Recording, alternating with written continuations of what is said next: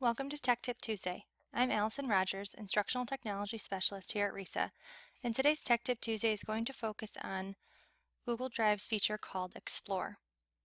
The Explore feature can be found in Google Sheets, Google Slides, and Google Docs. And today I'm going to show you how the Explore feature works within Google Slides.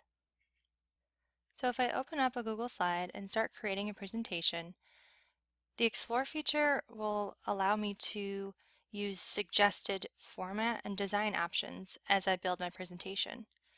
So it's ultimately a huge time saver.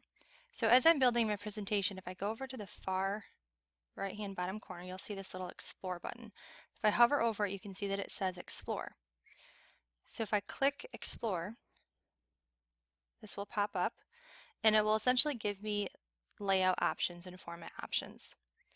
So simply apply a recommended layout the Explorer is generated for you, and the format will be applied automatically. So let's say I want to use this format, we'll automatically apply it to the slide that I'm on.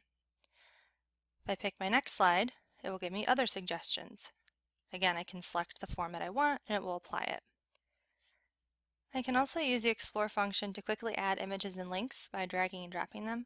So if I go on to my next slide and instead of altering the layout, maybe I want to go up to the search bar and pull a link or an image.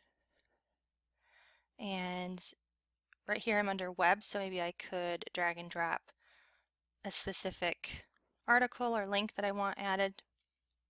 I could click on images and search and then click the little plus sign and hold it down to drag and drop the image, and I could either configure it myself or I can go back and I can pick a layout that they've suggested for me.